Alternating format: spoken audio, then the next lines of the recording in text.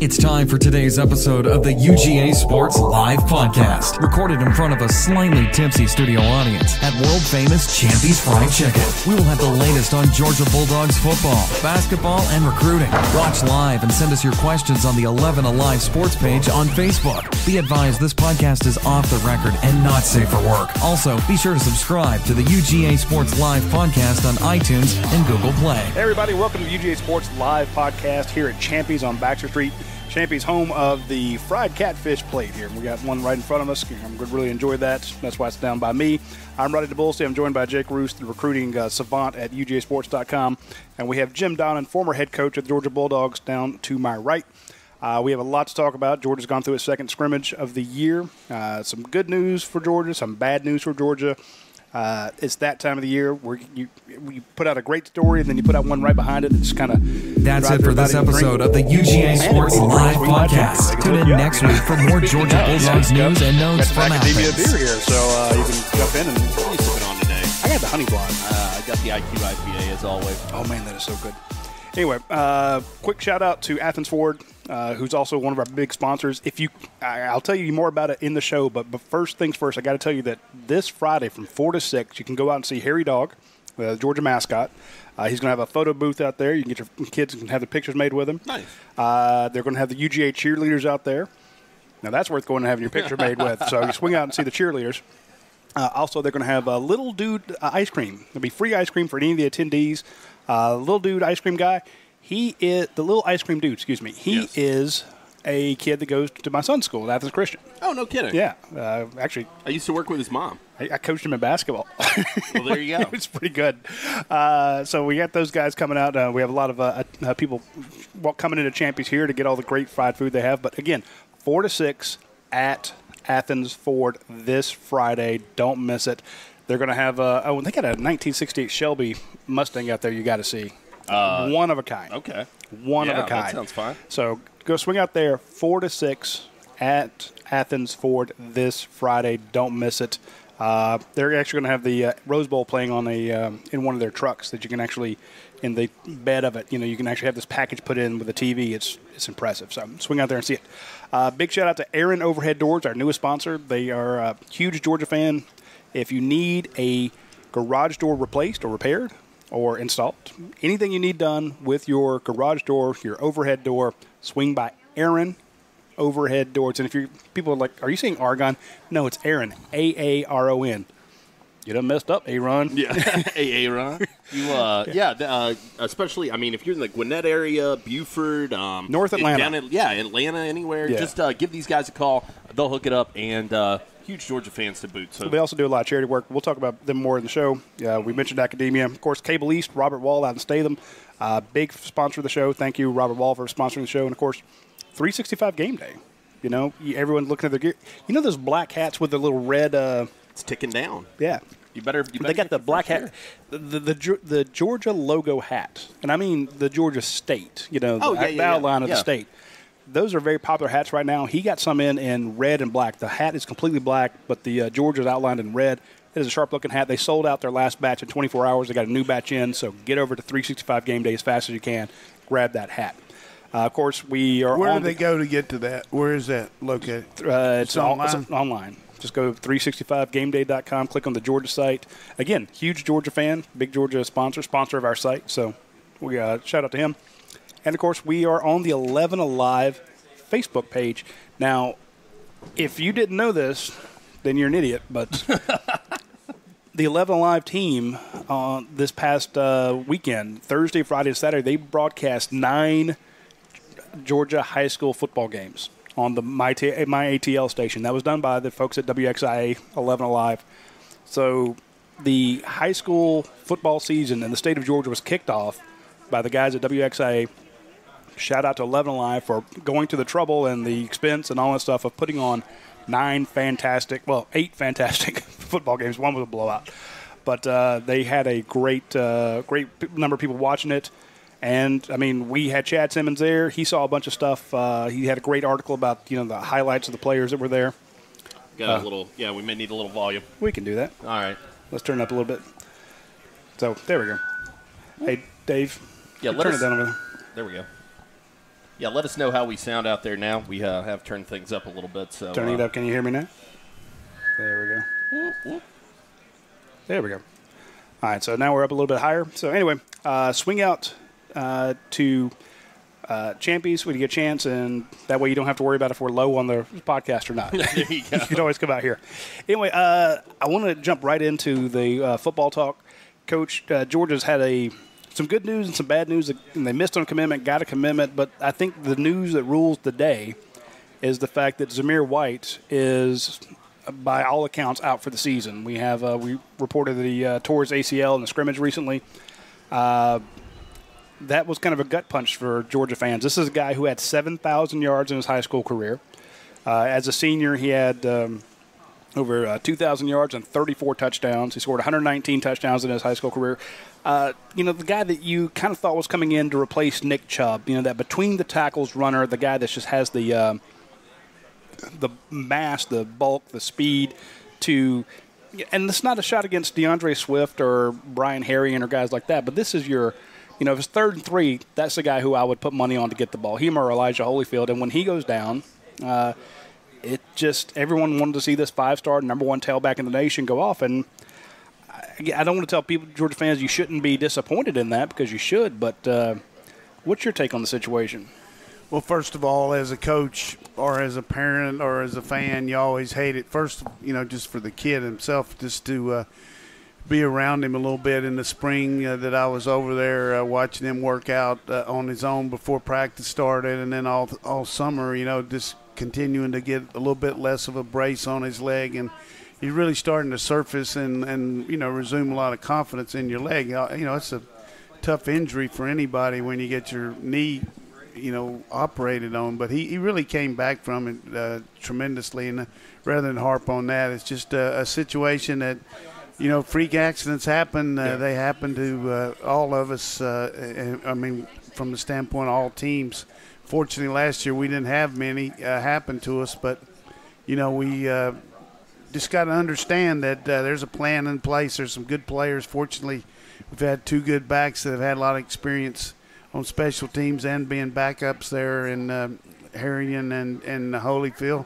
And then Swift really looks good this fall, is ready to go. So, and then James Cook gives another little wrinkle there. And then we've got the added deal of having the Wildcat with guys like Nicole and certainly Robertson. So there's a lot of different ways for us to be, very good in the running game. But at the same time, it's definitely a blow.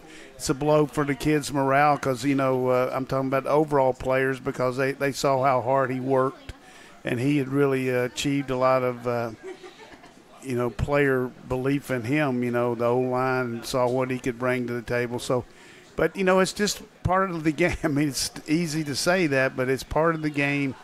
You got to just everybody hitch up their belt and get a way to go. And fortunately, we got some good guys in tow to really fill in and see what happens. Not that there's ever a good time for anything like this to happen. Of course, you never want to see a guy get injured. You never want to see a guy get hurt.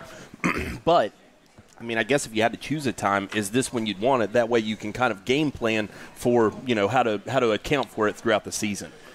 Well, unfortunately, again, I've said fortunately 3 times here, but seriously, the way we're set up in our install, what we do with our players is we have an install in the spring where they put in everything, and the kids learn it. Then they come back again and do it in the early summer before the freshmen get here, and then they do it again. And then the 4th time is actually the practice. So they've had a chance to look at a lot of different variations of things they could do. And one of the real pluses, I think, having a veteran like Coach Chaney is you have a what-if scenario always in place. We're going to do this, but if this happens, we're ready to go to this. That's why you see guys like Mays and Hill and all these guys moving around playing a lot of different positions, because you got to be ready if something happens in there to get, even though Mays is a tackle, he's behind a redshirt freshman right now. So he might be the next best lineman. I don't know that. But you got to move him around and see what you got to do, and that's what Pittman's doing. Same thing's been happening with the backs, moving them around like that. And I think that's having a veteran staff like that with Kirby being around like he has and letting Chaney, look at all those different scenarios, I think we'll be ready to find a way to maybe still run some two-back look, maybe with Nauta and Werner as a JoJo guy that can go across the formation and be a lead blocker. And I don't look for us to be in a two-back set that much, but we'll see what happens there. But we certainly got a lot of firepower on our team. I mean, when you lose White, but you get Robertson. So, I mean, it's a tough fight there, but certainly we got some guys that can smoke. I mean, that can really show you their tail lights. I mean, just flat-out speed out there. The thing for me is, and, we talked about how bad we feel for Zamir. I do, certainly, because for him to work so hard to get back and 8 to months. overcome something like that and to be so close to the season opener and then your other leg, of all things, you think, like, you probably got some concern about that old lingering injury, maybe something could go wrong with that, and then for the other leg to go out, it's just brutal for the kid. I hate to hear it. And just, we have had a kid recently committed to Georgia, and I was rethinking about it, by the name of Kyle Sturdivant, and that Sturdivant name popped up in my head when I was thinking about guys with knee injuries, and I'm like, oh, man, don't let this happen to this kid, Zamir White. He is like I said, I say it all the time when people ask me, I do radio all over the country, and they say, well, what about Zamir White? And I always bring up the same thing that we heard from college coaches who were recruiting him. They missed out on him, but they said, look, this kid is a generational back. Adrian Peterson-esque. I mean, they compared him to a guy like that. Right.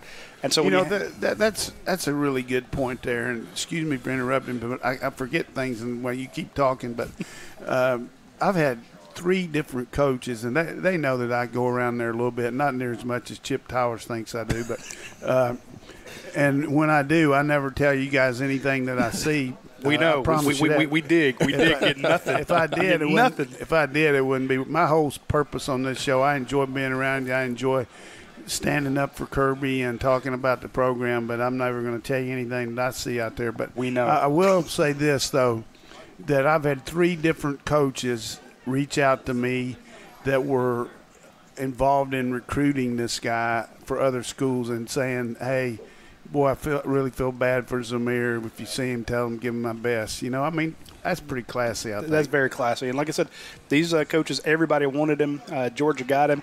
And I remember early in the spring and in the summer, I kept talking about we don't talk about James Cook. Yeah. And then it kind of popped up. But I remember when James Cook committed, a lot of people, and not to say that they would turn down a 5-star running back, but a lot of people thought, why is he going there? It's from again, there's the fan bases and the coaches from these other schools. And I had some of those coaches hit me up and go, how did Georgia get him when they already had Zamir White? Doesn't he know he'll never see the field with Zamir there? And I'm like, they're 2 different backs. Yeah, absolutely. And I'm like, look, if Sony Michel and Nick Chubb can share the field at the same time, and then a true freshman by the name of DeAndre Swift can get as many carries as he did, there's room. There's room. So I said, and James isn't scared. He doesn't think that he's so far away from, Zamir White talent-wise that he's not going to get a chance to play. This kid thinks he can come in and win a spot or at least do something different that Zamir doesn't. And now all of a sudden, you're looking at and let's put it, James is not a big dude. No, not at all. He's skinny. He'll put on weight and he'll get bigger, but I'm about to say the determination that he carries is the same amount of determination that Zamir White does. Absolutely. Also, you got a guy by the name of Elijah Holyfield who wants to show that, hey, I was the number 2 back in the nation when I was recruited and when I signed with Georgia. Granted, he was like 102, but it was a down year for running backs. That's right. But he's still number 2.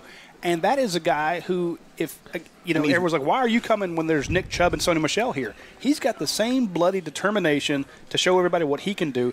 Go back to that run he had at Notre Dame that was called back. He takes it to the house on a kickoff. That guy's going to do it again. Yeah. And I'll be the first one, clap, good job, because that guy has busted his tail, and he's always been looked as an afterthought. But he's remained hungry.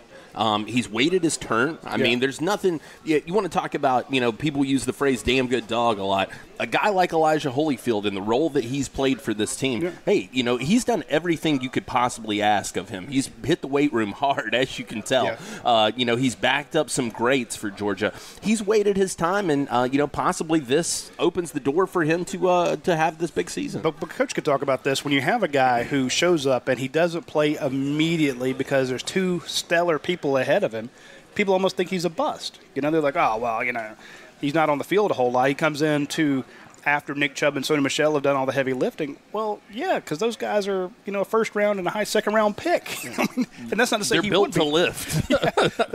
You use the guys you have, but also Brian. That's where the silver lining, though, of this injury and Chubb's injury come into the forefront of recruiting is you say, look, when a guy would talk to you and negatively recruit, say Avery or is that the kid? What's his name? Emery or Avery? I can't. Emery. So, why would you go there? We got a lot of questions about that. Why is he going there after they just signed 2 5-stars? This is the reason, and you do the same thing. Chubb got hurt.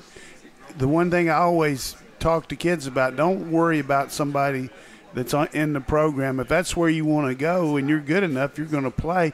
Situations happen. We play a lot of players, so I don't think that's near as prevalent with the players as it is with the people that bring it up. Well, and that's why I brought it up. It's really an insult. I'm not talking about you, Brandon. I'm talking about it's really an insult to the player that, hey, you can't play there, but you can play for us. And Kirby Smart, I think, has made a very clear statement in that way and said, look, we don't want guys who feel like they can't play with this team. We want guys who feel like – we want Justin Fields who feels like he can beat out Jake Fromm for this job.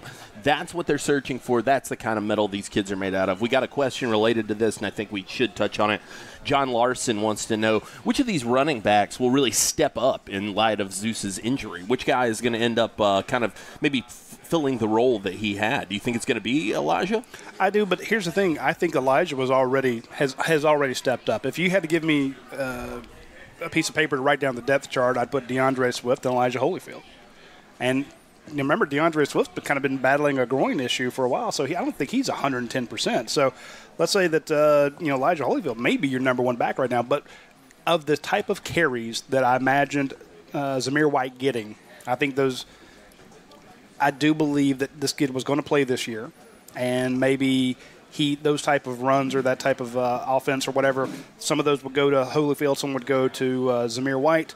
I think now maybe most of those go to Holyfield. But, again, I want to touch back on what you're talking about, guys who are determined. We saw waiting his turn. Brian Herrion, remember, as a freshman, this kid came on, and he wasn't supposed to make it to – He wasn't even supposed to make it to college. D1 college. Yeah, I mean, it looked like the JUCO route was where he was headed. That was why he was so lightly recruited coming out of high school. People say, how did you get Herrion? How did Georgia find that kid? It's because the grades were in a situation where people were saying – there's no way this guy will qualify, right. So he became an afterthought. Here's a good point there, I think, too, to throw in there from Dale McGee's standpoint and Coach Smart and Coach Chaney.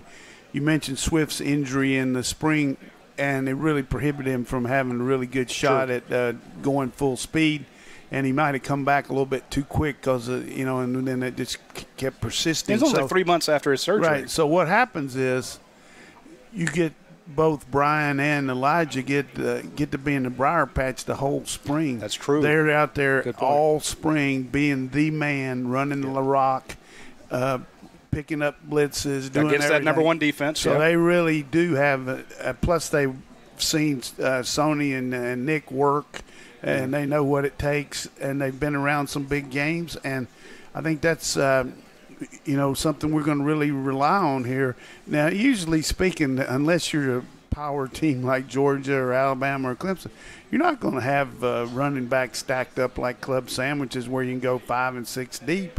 I mean, so having 4 guys like this is a premium, I think. I'm just making the best out of what we got, but I really feel good about these 2 guys, the experience they've had in games and what they were able to do in 15 practices this spring, because they were toting the mail most of the time and doing all the dirty work, so to speak. And I want to bring up one other guy that if you go to UGASports.com right now, there's a great video breakdown from our Trent Smallwood. And he says, who else can take on that running role that Elijah Holyfield may have vacated? Samir White may have vacated. He said Justin Fields. Yeah. He's 6'3", 225 pounds. For heaven's sake, don't you tell Kirby Smart that. Now, he will kick your ass out of everything that's ever happened. I'm not saying he becomes a running back. I'm just talking about he's scared to death of the guy getting hurt. Yeah, absolutely. We got 2 quarterbacks. I mean, he's not going to run those guys, man. I'm just saying, but for a guy that can do it. Come on, man. Come on, man. He could do it if need be. When you were in that running that wild dog formation, they're in that pistol formation, whatever. Yeah. That is a guy who can tuck it and run and knock somebody over. So, again, personally, I prefer he hand it off to Elijah Holyfield, see what he can do. Heck, I'd give it to Hudson Prather. Not going to happen unless Prather Hudson. Maybe it might happen in inside the 20 as a change-up and all. That's what I'm referring to. But you're talking about as not from their own 15. Not as going in as a running back. You're talking about okay. Yeah. On those RPOs, what if he decides to hold it down and run it? That guy is a heck of a runner. He is tough to catch, and we've had Georgia players saying, "Look, I hate trying to chase that kid down. He's just elusive." So again, I'm not saying he's a between the tackles guy, but as going in as a running back, but just the fact that if all of a sudden everything breaks down, you've got a guy who has running back ability in the quarterback position. He throws it like, with a cannon, great accuracy. And again, that's my weekly pitch for let's see Justin Fields play. It's very I don't subtle. think you're going to have to pitch anybody that hard. I'm just excited about what he can do. And I thought that it was neat that Trent brought up, hey, there's also a guy who – from the quarterback position, if he decides to keep it on a RPO or decides to, on a quarterback run or a naked bootleg or something like that, this guy he's not Aaron Murray running the ball. Sure. And no shots against Aaron. I love Aaron. But, he's 6'3", 225, and we showed clips of him just knocking guys to the ground. Well, and the thing about Justin is that I think sometimes people forget, and if you didn't follow his career as much in high school, is that was really that was his bread and butter early on. Yeah. He became a great passer. He was always a great runner and a great athlete. Good point. But he became a great passer going into that senior year. Really, the spring, that fall and spring of junior year is when he took that step forward. And that was always the concern: would he be able to get his arm right? And he certainly did. But he's a guy who has all those tools. Alan Verbanchik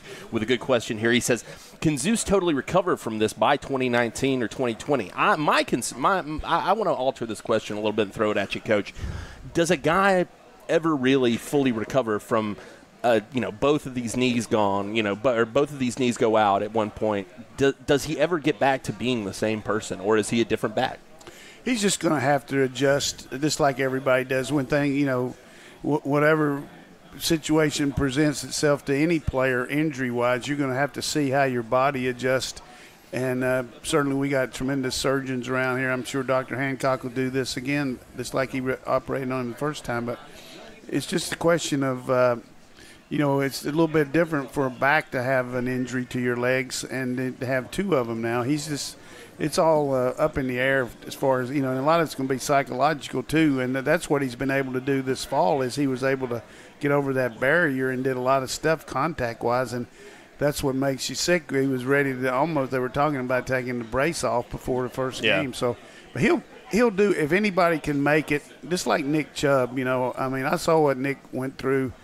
If anybody can do it, Zeus can do it, and he'll have the support of everybody around here, and it's just one of those, you just can't say anything. We've talked about it. We can talk about it all show, but we were just sick in our stomach over it. But what else we got here? Let's talk about some good news. Yeah. So last Thursday, you were down to GMC, and Georgia missed out on a kid named DJ Daniel. Yep.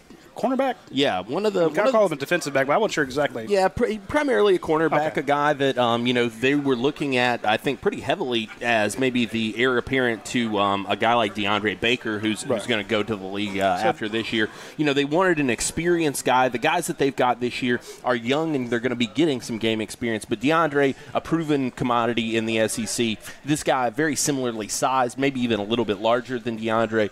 Great speed, just a great cover guy. And they'll still recruit him. He wound up surprising everybody. He committed to South Carolina, yep. So we understand that. Georgia's going to still keep going after him. And contrary to some popular opinion, Georgia missed on him. They thought they were getting him. They didn't get him. So, but the reason I want to bring up good news was right before that.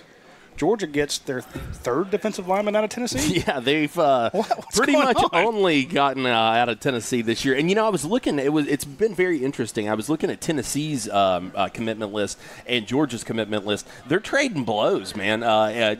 Jeremy Pruitt, not saying that he's necessarily swooped up a ton of guys that Georgia was hard after, but, guys like Jalen McCullough and Wanya Morris are guys that Georgia was recruiting and was in on. Ramel Keaton, not as much, although right. I think he's a tremendous player, and I think that was a great get for Tennessee. He showed that in the Corky Kell Classic. But I think that, going into there for the position of need, and you're also kind of making great use of those Dan Lanning connections in Memphis and Trey Scott's background in that area as well. I mean, these are guys who are familiar with recruiting that area. They know Memphis, they know Tennessee, and for him to go on, it was a.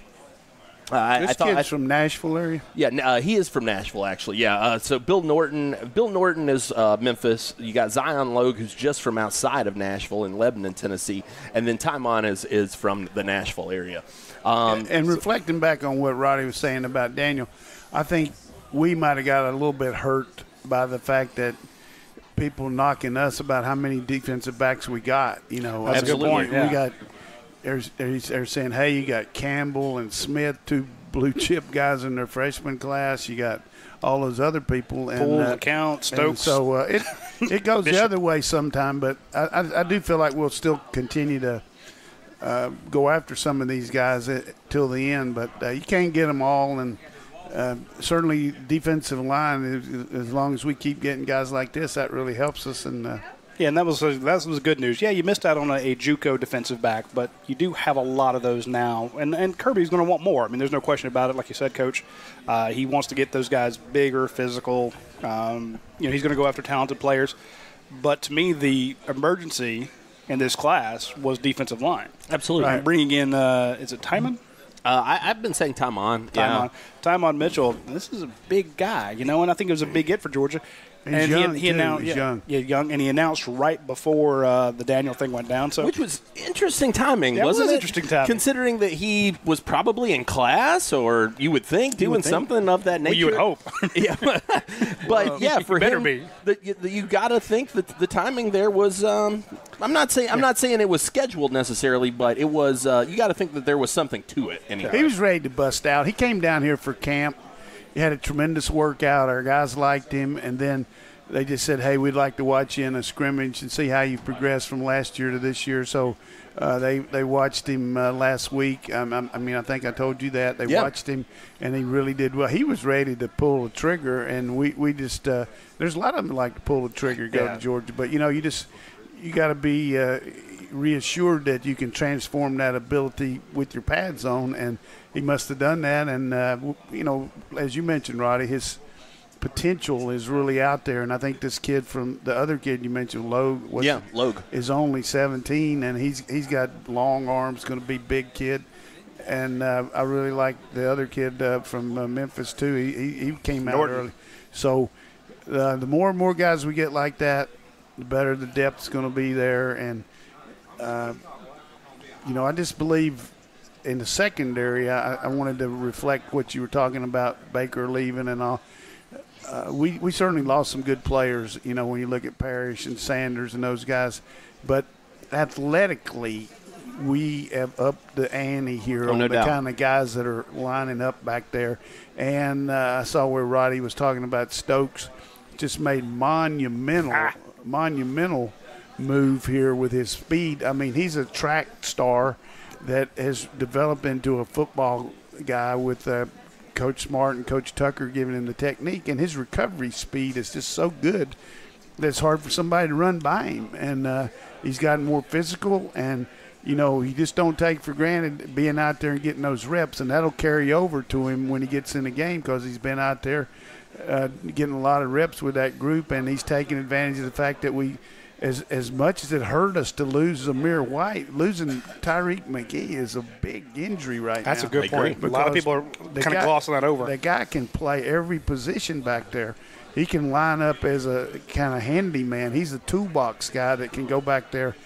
You need a star, you need a free safety, you need a corner, you need a nickel guy, whatever, a dime guy. He can line up and play it the one saving grace about his injury that I feel like is in our favor is he's had that injury before. He knows how to rehab from it. He knows what the pain tolerance was, and how, a lot of times when you have an injury and you're just not real confident, and you're really kind of feeling your way, and then you get back in there, hey, I can do this. He knows what he was able to do with that injury before, right. And now he might be able. And it's not like, nothing against Austin P, but it's not like we got to have him for that game, we'd love to. But, I've been impressed with some of these guys in lesser roles like William Poole, Stokes, that just sat in there and hung in there and know what to do and compete.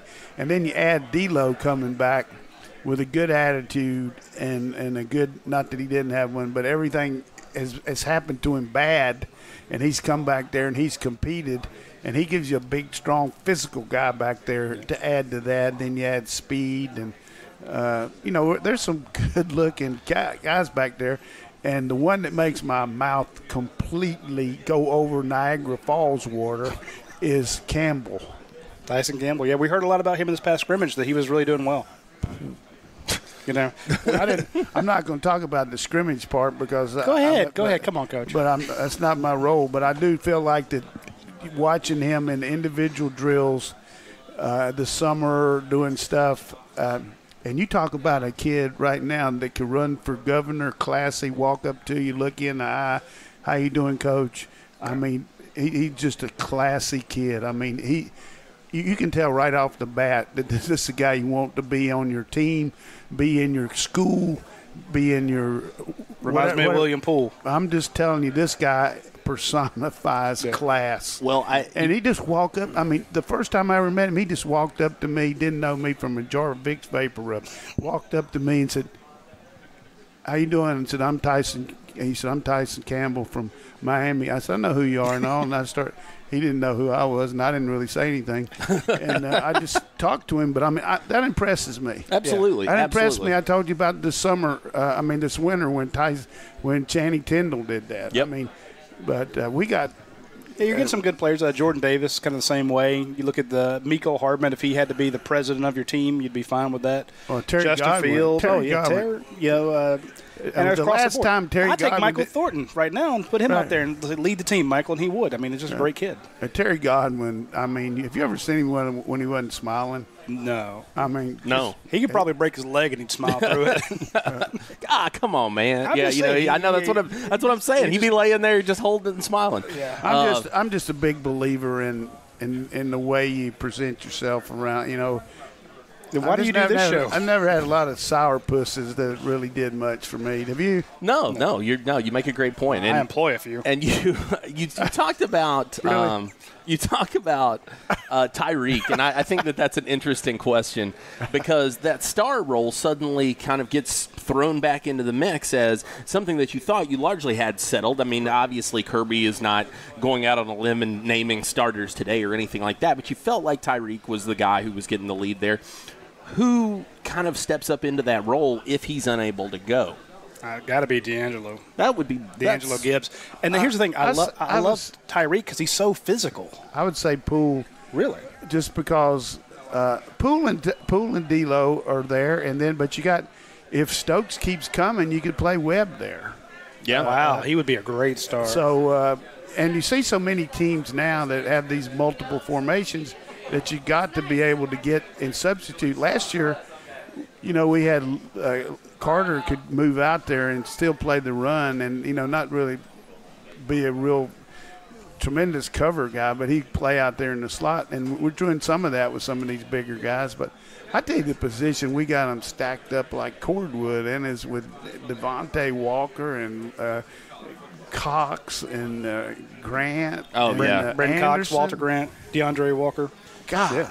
Yeah, that outside linebacker room. I was just telling someone this weekend that I think my bad. I think that those guys are. I think that's as talented a group as you'll find in the country. I think with Adam Anderson, Brenton Cox, that group is top to bottom. The sky's the limit. 1.06 seconds. That's how long it takes Adam Anderson to get from a 3-point stance to go 4 yards and pick a tennis ball up off the ground. Look at you, sports He's going to be a ball boy in the U.S. Open. I'm just saying. He'd be the fastest one ever. And you see Anderson go up to Nadal and say, "Here's your ball, Mr. Nadal." The only one that could look him in the eye would be Isner. Yeah, absolutely. But here's the thing. They were actually timing them. Dan Lanning had all the guys lined up, and there were a cone. They're about 4.5 yards apart. And they had to line up on the line of scrimmage. And he said, look, take a 2-point, 3-point stance, your choice. And they had a ball on a stick, and they'd move the ball to simulate, when the snap was. So they didn't know when the ball was going to move. And they would take that one step. He was working on their explosion. Get them come off the line quick. Sure. And they'd take 1 step, 2 steps, and they'd reach to the ground and snatch that ball up. Kind of dipping your shoulder to get underneath that left or right tackle. And he made them do it from both sides. And he was calling out the times, and we were listening. Brenton Cox can fly. Adam Anderson, though, is the quickest. I'm not surprised. And Kirby walked over because he messed up on his drill, and Kirby said in front of everybody, "Adam, you're the fastest guy out here. Show it to me." And on his next rep, Adam took off. So Brenton Cox is a monster. That kid is going to play a lot, but Adam Anderson's even quicker. And to your point, Coach, when I've mentioned this for the ever since the national championship game, Georgia loses so many starts in Davin Bellamy and Lorenzo Carter, but they're kind of replacing them with guys who might be better. And at worst, very inexperienced. At worst, compare very favorably. Well, they got the same kind of MO as far as body type, motor running, all that. And that's part of coaching, is looking in the future and signing guys and bringing them in here. And 2 guys that were going to other schools, Cox going to Ohio State, Anderson going to LSU. We turned them around, bring them in here, and they're doing a good job. But you got to find a way, if we go to nickel or go to dime, can these guys maybe switch over and be a pass rusher inside instead of, we got 4 guys right there at that one position. You don't want them on the sideline. They'll all help on special teams and all that. But what else we got We here? should probably pay some bills. I'm about to say, before we get to it further, I want to give a shout-out to Academia. I'm sitting here talking to you guys, sucking down. Move the – well, first I'll tell you, folks, we have the catfish plate here for the Champions in front of us. For those of you watching, you can see it. If you're listening to the podcast later on, you're missing out. This is their get the catfish closer to the coach. He needs that. I'm not going to have – I'm going to have a couple to go down my throat. Here we go. But we also have their fried green tomatoes, and when I came back from my trip, that's the first thing I wanted when I got back to the States. So having missed out on American food for 3 weeks, when I got back to the South, I wanted me some fried green tomatoes, and I came here to Champions and got them when we did the show. Best fried green tomatoes I've ever had. So I'd highly recommend swinging by Champions. Couldn't get any of those in Cairo? No, they don't have those in Cairo. They have fried eggplant, which I can't eat eggplant. It's gross. It's well, and everybody thinks about Champy's great chicken. Everybody knows how great the chicken is here. But the catfish, just as good. Yep. The hush puppies, outstanding. Those fried green tomatoes, best you're going to get in town. And it's very good with this Academia beer. I'm having the honey blonde, and you've got the what? IQ IPA as always. Good stuff, man. And they have chicken and waffles on Sunday, right? They do have chicken and waffles on Sunday. But so you need to swing out to Champy's, get here, or go out to Academia. Academia, I'm wearing their hat. Best new restaurant in Athens, voted on by folks in the flagpole, and I think Banner Herald. But either way, swing out to Academia. They do a ton in the community. They do a ton with our other sponsors of the show. They're big friends with Europie. They're big friends with Champy's. You can go in just about any place that has, has local brewers, on tap, and you'll find Academia. Their beer is phenomenal. They'll have, when you get the beer list out there, it's very impressive. There's usually about, it seems like 30 beers on there, and they switch out each week. I can't tell you what they have this week because I need to go by. They rotate it so fast and so quick. So you can go out there and never have the same beer twice. It's fantastic. Which makes it fresh and delicious as well. So swing out to Academia. Also, big shout out to Europie. This is now the season. I know that we're going to pick my son up from practice the other day, and Rachel had been teaching all day. It was a Friday. So it's like, what are we going to have for dinner? And my son's like, can we have Europie? Like, yes, we can. Yeah. So we went by Europie last Friday. It was phenomenal. I had the sandwich, the Nono's Italian. The boy had pizza and a half. I bet. I bet. Well, he's growing by leaps and bounds. So, look at his daddy. Yeah. He's going to grow into a big man. But he's growing tall and muscular. He actually looks good. He's not a fat tub of something, sitting out here and sucking down beer. So, no, that kid is growing. And I was impressed because it's tough to eat an entire Euro pie by yourself. But he did. He managed to work out half of a second one. So, did you eat the other half? Of course I did. But only he wasn't going to include that. But it wasn't the same day. It was the next day. Okay. So the following day I had second one. But that before we knew we had to get an extra one because one's just for that kid. Wow. Anyway, Swing by Your Pie. Huge fans of the show.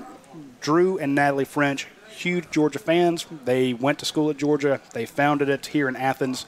It is your not typical. It's your perfect example of the American dream. Absolutely. So, and it can be your dream if you want to open a franchise. They've opened 58 of them. So if you want to make money hand over fist, open up a Your Pie franchise. It's like printing money. It's I don't think they've ever closed one. It's like owning a recruiting website. Yeah, I guess he's getting a pay cut now.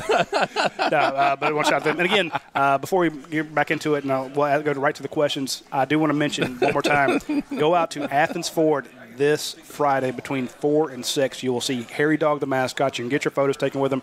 They had that fan day on the second day of practice. You couldn't take pictures. You couldn't.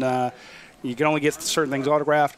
If you want to take your kids, out to Athens Ford from 4 to 6, they can get their picture with Harry Dog. You can get your picture with Harry Dog. The cheerleaders will be out there. They'll be blaring the fight song and stuff like that.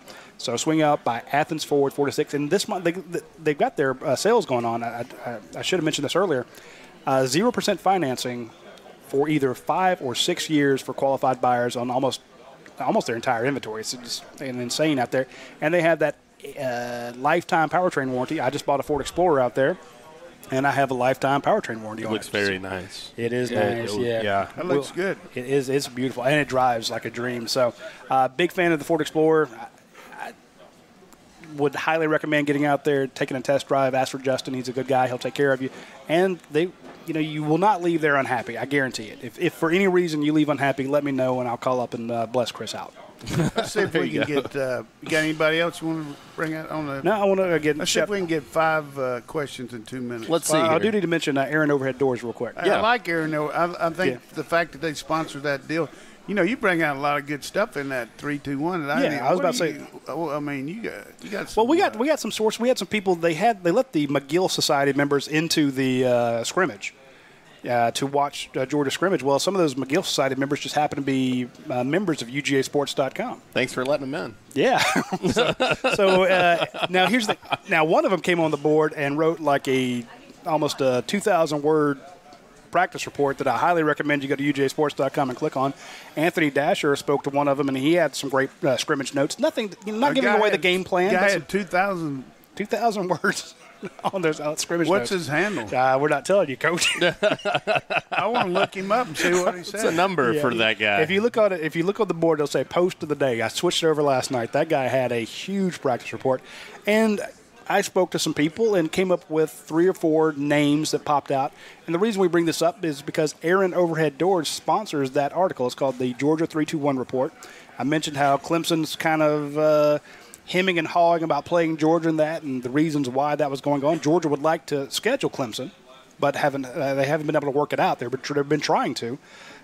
We talked about the fact that Georgia's trying to schedule Texas, which could be very interesting. That could be a neat home and away. We confirmed that Georgia's looking to have Oregon come to the Mercedes-Benz Dome to kick off the stadium in 2022. All sorts of things in that 3-2-1, including surprise guys. Yep. Eric Stokes is one. And the reason I get excited about Eric Stokes, we kind of feel like you own a story. That's your boy. It is. Your boy. Well, he's from Covington. I'm from Conyers. I know him. I know where he's played. I know the fields he's played on. I played on him too. So anybody from that, Rockdale, Covington, Heritage area, I feel like that's a guy from my hometown, if you will. So I've always been excited about him.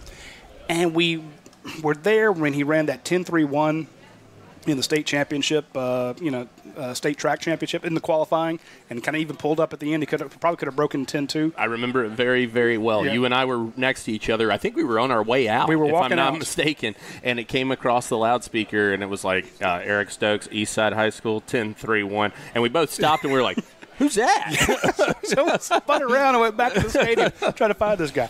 Did you know in the pregame of the Austin Peay they're going to have a 400-meter relay with Campbell and him and Robertson? We're looking for the other fourth guy. So, but, I mean, those three would be a pretty good relay team. Well, we actually asked him about, who's the fastest guys on the team. And, a name that he popped up there that I did not suspect, DeAndre Baker.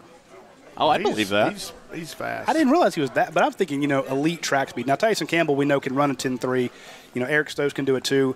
And then when Eric Stokes came out and actually committed to Georgia, or we were the only ones that I think predicted him to commit. We found out like 11 o'clock the night before he did it, and so we were there. We were the only ones there. So I kind of feel like that kid is our story, and it's not fair, but it's just what it is. So I was very excited to see about him. Who else did we mention was a standout new guy popping up? Poole and Crumpton. A little Crumpton action, Crumpton getting out there, Akil Crumpton. And it's so easy to forget about Akil Crumpton, because he's the smallest guy out there, and you think Terry Godwin, Demetrius Robertson, that is the story of camp, Riley Ridley, that big tall guy, Jeremiah Holloman finally getting his shot up there. It's real easy, Miko Hardman and what he did in the national championship game. It's really easy to forget about a guy like Crumpton, but Crumpton had a heck of a scrimmage. So it's also very easy to forget about maintenance on your garage doors. Yeah, there you go. What a tie-in. There you go. Point being, if you need any of that sort of maintenance and that 321, it's all sponsored by Aaron Overhead Doors. They reached out to me and said, hey, we like that column. If you'll do it every week, we'll sponsor it, and they're doing that. So if you want these tidbits, if you want these practice notes and stuff like that, do us a favor, and if you ever need anything in your garage door, go out to Aaron Overhead Doors. Call them up in that Beaufort, North Atlanta area, Alpharetta, Cobb County. They will take care of you like nobody's business. And again, that guy, the owner of it, is on our board. He reads this stuff all the time. Giant Georgia fan, so don't give your business to people who are not supporting your school. All of our advertisers support the University of Georgia. So if you support them, if you're a fan, why not use those people? Absolutely. We've got a few questions rolling in here. You mentioned Crumpton. I did want to say, I mentioned to Kirby last year when we were seeing him. And I think people primarily thought of him when he came in as a kick return guy, a specialist. Right. But I remember watching him in practice, and I was like, this kid's got some hands. I mean, he can really reel them in. And I remember talking to Kirby about it. We asked him during one of the press conferences, and I said, Coach, what about the role that this kid can play for you in the passing game? And he said, honestly, it's been a blessing that we didn't really even know at the time. But, yeah, he's a very capable receiver. As you mentioned, last year he didn't get to show that off as much, but maybe this is the year he gets to take a step forward. I think that would be very impressive. Well, I love the idea. Like when you're talking about Coach, you see that outside linebacker slide over into the slot, and all of a sudden, he's trying to pick up a tight end or something like that, and this Crumpton kid comes across the face, crosses over on that slant. That kid is lightning fast, and he's going to make people – he's going to get open because he's going to drive people nuts. And when he cuts up the seam, kid can fly too. So I think between him and Tyler Simmons, I thought Tyler – has really come on. Again, that's the other track star. Yeah, that's your fourth leg of your relay. Fourth guy there. Two guys who are not the biggest wide receivers you got out there, but if Miko can do it, those guys can too. All right, we got several questions rolling in here. Definitely want to touch on some of them. Chris Lambert asks, the best intern Go back to in school, the land. Chris. He wants to know. The guy was in there the other day. He was, yeah. Chris wants to know, of the true freshmen on defense this year, who do you think has the biggest impact? Cox. Yeah. Next, says Coach. No, I thought we had the buzzer on family. I had to get it Coach Cox. No, I think you're right. I think that Brenton's the guy who's most game ready. Physically, really in all respects. I think that he's the guy that's going to be hardest to stop. But I think that you're going to see contributions from Tyson Campbell. Otis Reese is another guy. Someone asked about him, and we'll touch on that one. Look, the one thing that just keeps permeating my brain is if you look at these guys right here, the two linebackers, Tyndall and Walker, I'm telling you, stallions. Yes. You look at Anderson and Cox, stallions. You look at Reese and Campbell, stallions. And Smith is a lot better at this point than I ever thought a guy could be at his size. Sure. He's very smart. So then you got Davis. Those are just the defensive guys. Yep. Then you got Ford and Mays that are really making moves. You got Cook. You got Fields. You got the Hill and Salyer. I mean, come on, man. Another good one here from Ronnie Brown. He wants to know. Ronnie from over at Auburn? That's right. No, it's the same guy. I say that all the time. Ronnie says, interesting question here. Who has more receptions this year, Riley Ridley or Akil Crumpton? I'm leaning toward Ridley just because he's got the experience. I mean, he's been there. He's a little bit more of a guy that they have leaned on in the past. So he makes sense. But I think Akil's a guy who could find some opportunities. Just from an alignment standpoint, Coach is taking you're going to get an alignment situation where he's going to have to be in there with Mecole and Terry Godwin and all, whereas Ridley's size affords him to be on either side, on the outside. I think he's just going to be in more snaps and he's going to catch more passes just by being in the game. But certainly Crumpton took advantage last week of being in there when they were practicing their passing game, really wanted to test their secondary. And that's one good way to have a scrimmage and maybe not have as many full-speed collisions inside and people getting matched up by throwing the ball. And I think that's what they were trying to do there. I mean, I never heard that quote, but that's the way I used to look at it. You know, you can really evaluate guys rushing the passer, playing the ball in the air and things like that. Yeah, Kirby said that they were working on the passing, stuff like that. And, you know, Akil was mentioned by everybody that we saw go out there. To your point, though, when you look at the way they line up on the field, I just see Riley Ridley out there a lot more. And the way Georgia's going to be able to run the ball, I think he gets a lot more favorable coverages. Absolutely. So that they have to throw to him. Whereas that's not to say Akil wouldn't, but he might be in a little bit more traffic, which is why I was mentioning, you know, sometimes when they're, you know, he will take advantage of what how the defense lines up, and I can see them flipping them side to side depending on what they're doing. Their nickel packages or their outside linebacker, their star guy, whatever you want to call him. But I definitely like the idea of Riley Ridley one-on-one. Well, here's the deal that will happen there. If you just come out there and you play our regular personnel, which would be 3 wide receivers and 1 tight end, you got Ridley out here, you got Robertson here, you got either Mecole or Godwin in there. I would say that would be the first grouping of those 4 or 3 receivers. And then you got Werner and Nauta inside as a tight end. And then you got these heat-seeking missiles back there at running back. So what are you going to do? You're going to come up there and play 9 in the box, 8 in the box, 7 in the box, and play these guys man on the outside? Lick my chops. That's what I'm saying. That's what I'm saying. I love that idea. If you're not, and you're going to go up against these man Mountain Dean on the right, you got 6'8", 350 on right tackle, 6'7", 340 at right guard, and the field tilts over that way. You can't even see over those guys. I just think, as badly as I feel about Zamir not being there, I don't think we're going to have to cancel the offensive schedule. We got some weapons now. Listen to that lineup right there. Doesn't that impress you? Absolutely. I mean, you're talking about skill level to the max. 5-star quarterback. Kirby doesn't like probably 5. I know Kirby doesn't like it, but they acknowledge it. They sure seem to go after those 5 stars. Yeah, they sure do. Though. 4-star. Riley Ridley. I know he's a 4-star, but how high up was he? I think he was a 250 guy. Yeah. So, I don't think there's anybody in that lineup that wasn't in the top 250, and 7 of them were in the top 100. Yeah, I think you're onto something. And that's with the starters. You can get into the second team and nail almost just as many. I think Lamont Galliard might be your lowest rated guy. That's believable. Good player though, but it's a guy that's probably going to play in the NFL. Yeah, I'm not taking a shot at him. I'm just saying, from the ranking standpoint, maybe we were. Actually, we had him ranked as a defensive tackle, didn't we? Exactly, yes. So, and that's the thing is, and I actually spoke to some people. I remember just after he had come in and people talking to some people who had worked with him in high school, and they said, hey, this kid, he's a great defensive tackle, but his money's going to be made on the offensive line. His coach said that to me. I was at ESPN at the time, and his coach was like, look, this kid wants to play defense, but I keep telling him it's a bad idea. He's an offensive offensive lineman. This kid will go to the NFL if he switches sides, and a year later he switched sides, and now it looks like he's going to the NFL. So. A really good question. You mentioned those heat-seeking missiles at running back, but what about on defense? Bill Sumner asks, who will be the biggest hitters on this year's team? Who will be the guys bringing the wood? Will we see Otis Reese killing people this year?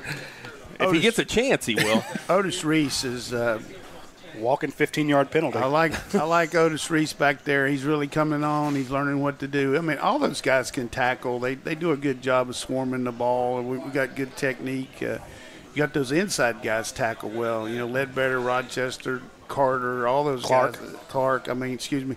Those guys can wrap you up, but we just don't have the guy like Roquan as far as the numbers and the inside backer. But I promise you that those guys know what they're doing. You know, you mentioned Taylor has had a good fall camp. And he knows what to do. And, you know, Crowder and Patrick, those guys. So it's not like we're going to be that much of a fall-off, because I think one thing you always talk in terms, if you're a coach, philosophy-wise, is we're going to all be out there together, all 11 of us. We're going to run the Georgia defense. You know what to do.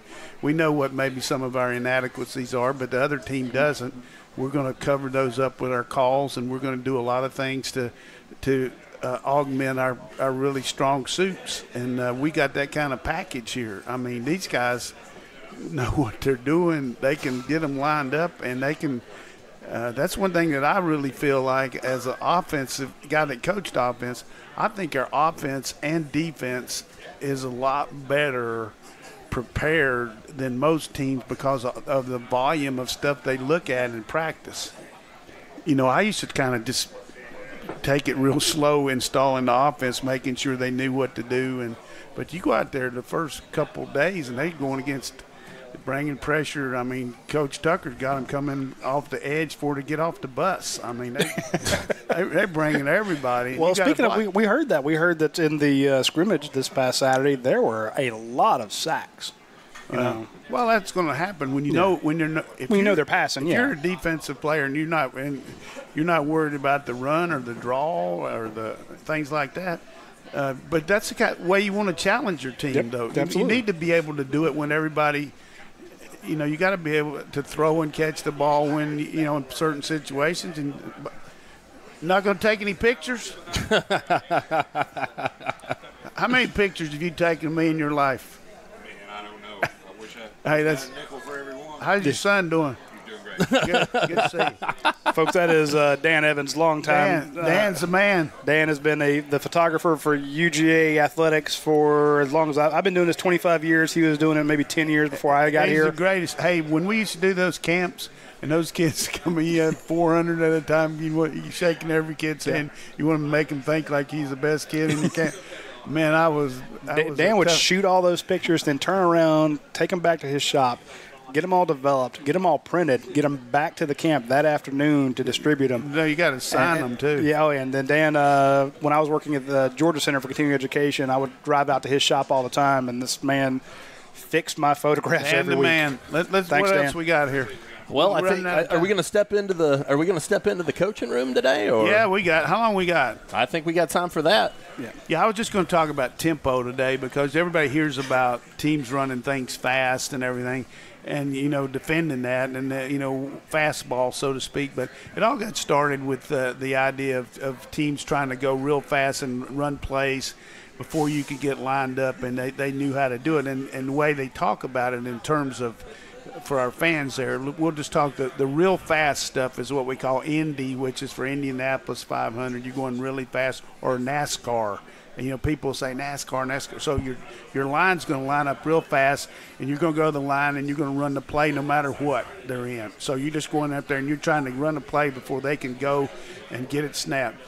Then you're going to have the next speed where you're going to give the thought that you're going to run the play fast, but you're going to see what they're lined up in, and then you're going to run the play right off the bat, maybe 10 or 15 seconds to go. Do you change the play based on what they're in? But from that standpoint, you really don't have a play till you see what they're in. Okay, gotcha.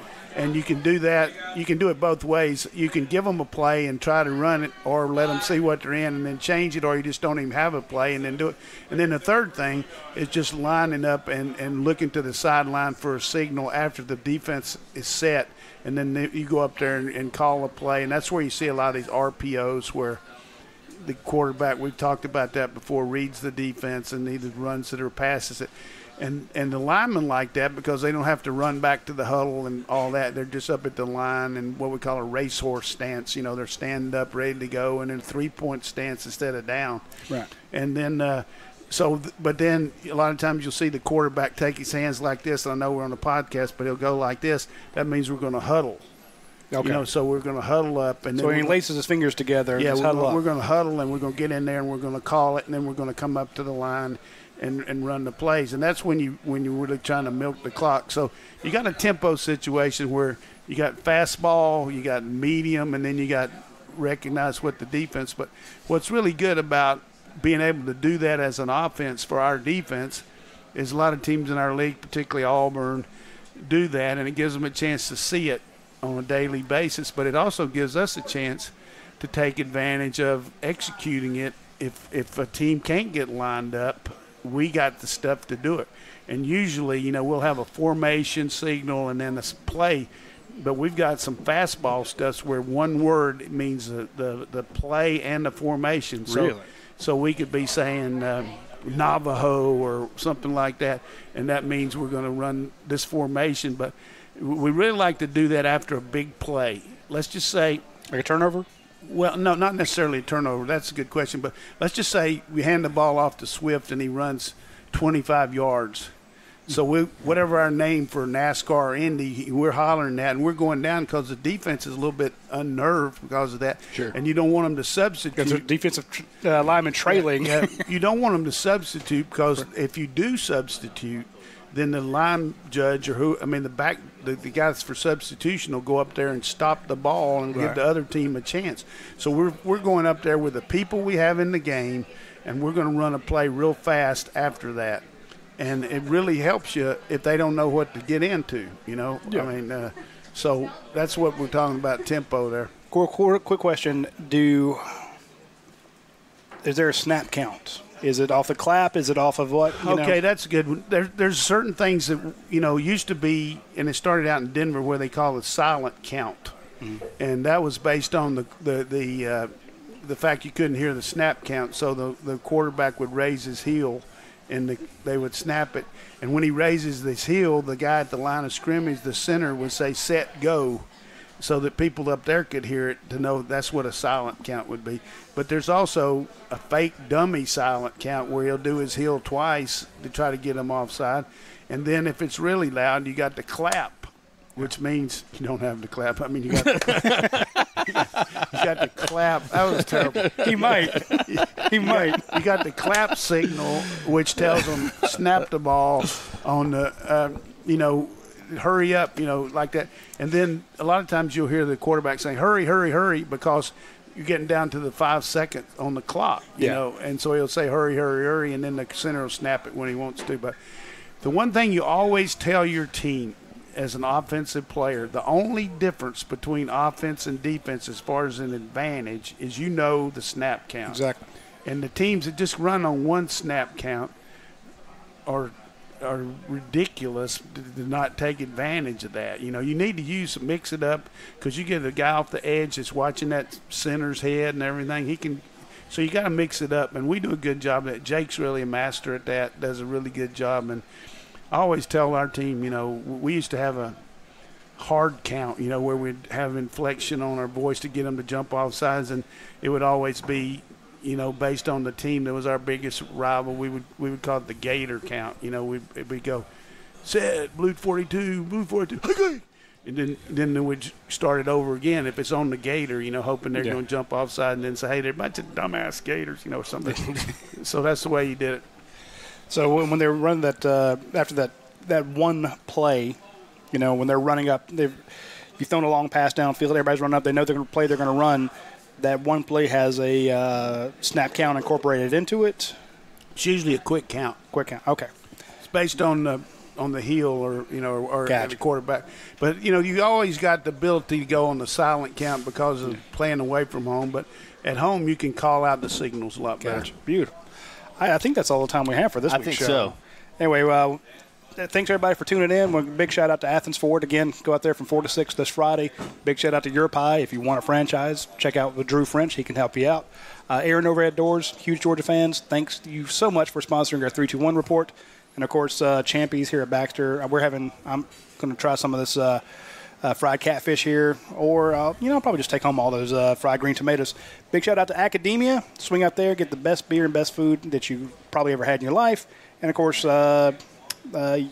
Cable East out in Statham. Robert Wall, appreciate you being a sponsor of the show. We will see you folks next Tuesday. That's it for this episode of the UGA Sports Live Podcast. Tune in next week for more Georgia Bulldogs news and notes from Athens.